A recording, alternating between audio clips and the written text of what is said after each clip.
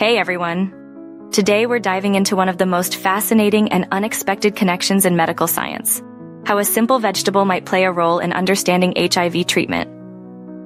I know what you're thinking about the connection between broccoli and HIV. Stick around, because this story is going to blow your mind.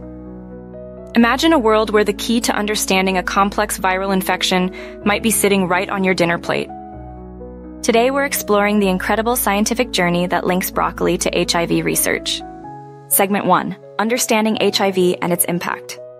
First, let's talk about HIV. Human immunodeficiency virus, or HIV, attacks the body's immune system, specifically the CD4 cells, which are crucial for fighting infections. Over time, if untreated, HIV can lead to AIDS, acquired immunodeficiency syndrome, where the immune system is severely compromised. To understand this connection, we first need to go back to the basics. HIV, human immunodeficiency virus, has been one of the most challenging medical mysteries of the past few decades. Since its discovery in the early 1980s, scientists have been on a relentless quest to understand, treat, and ultimately defeat this virus.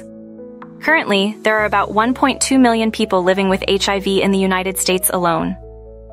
While antiretroviral therapy has significantly improved the lives of many, chronic inflammation remains a major concern for those living with the virus. Key points: HIV attacks.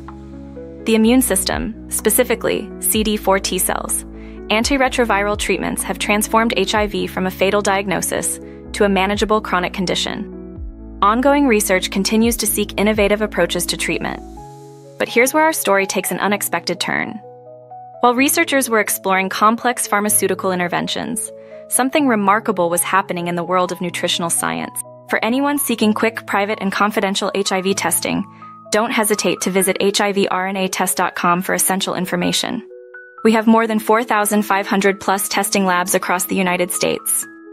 Your health is a priority, and we're here to support you every step of the way. Segment 2. The role of nutrition in managing health. Now, you might be wondering how nutrition plays into this. Well, research has shown that dietary choices can significantly impact health outcomes for individuals living with HIV. One particular group of foods stands out: cruciferous vegetables like broccoli. These vegetables are packed with nutrients and compounds that may help manage inflammation and improve overall health. Segment 3. What is sulforaphane? So what exactly is sulforaphane? This powerful compound is produced when cruciferous vegetables are chopped or chewed. It has gained attention for its potential health benefits. Sulforaphane has been studied for its antioxidant properties and its ability to activate the NRF2 pathway, a key player in cellular defense mechanisms. The science of sulforaphane. Enter sulforaphane, a compound found in cruciferous vegetables, with broccoli being the superstar. But what exactly is this mysterious molecule? Sulforaphane is a sulfur-rich compound that's produced when broccoli is chopped or chewed. It's part of the plant's natural defense mechanism, but for humans, it's become a fascinating subject of medical research. Scientific breakdown.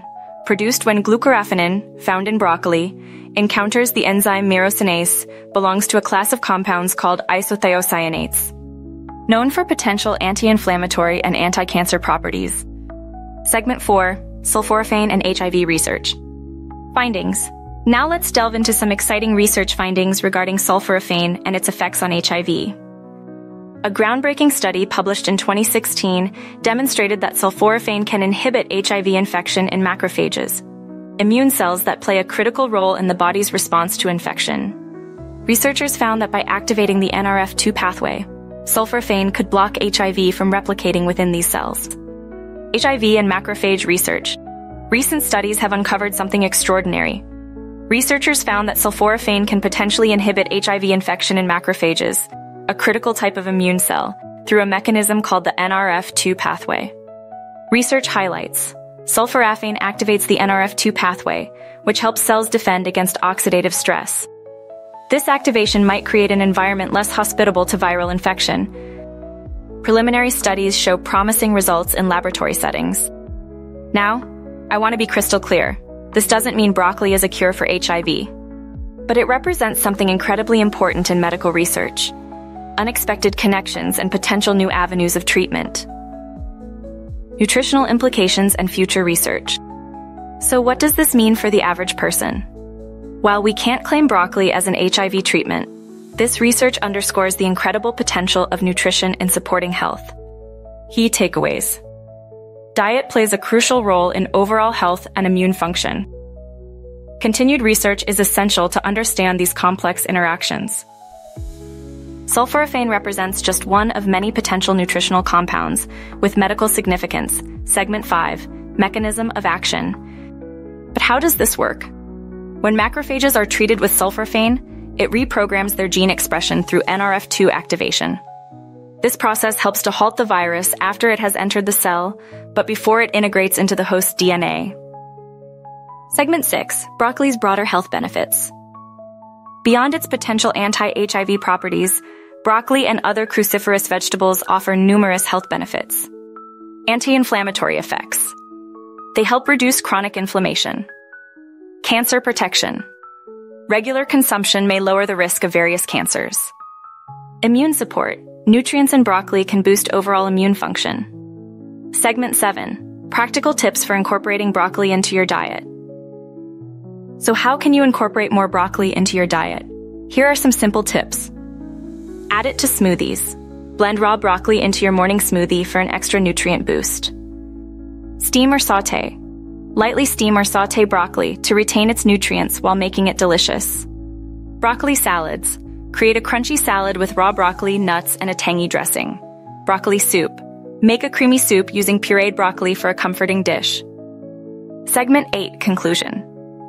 In conclusion, while more research is needed to fully understand the extent of sulforaphane's effects on HIV management, these findings highlight an exciting intersection of nutrition and health.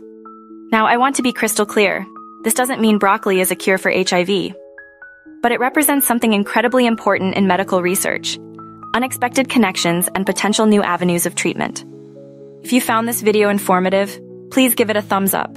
Share your thoughts in the comments below. Have you tried incorporating more cruciferous vegetables into your diet? Don't forget to subscribe for more content on health and nutrition.